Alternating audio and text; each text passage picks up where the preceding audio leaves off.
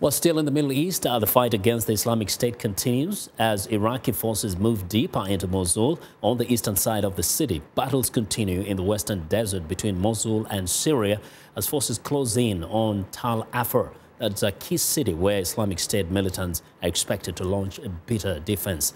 But soldiers from the Shia militias say operations are slowing as winter sets in and increasing number of civilians are being held as human shields. VOA's Heather Murdoch reports.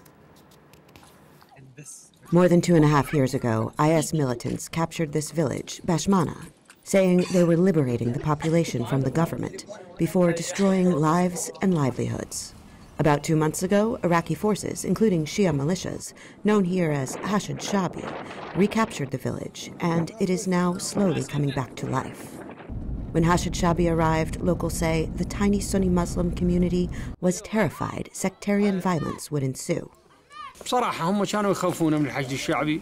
militants made us afraid of Shabi. Even the media made us afraid. But after the liberation, we saw the opposite of what we had heard. We saw the truth.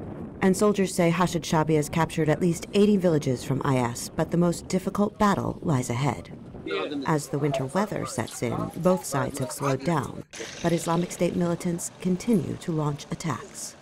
Despite the setbacks, Hashid Shabi leaders say they are preparing to go into the city of Tal Afar, a strategic IS stronghold lying between Mosul and the Syrian border.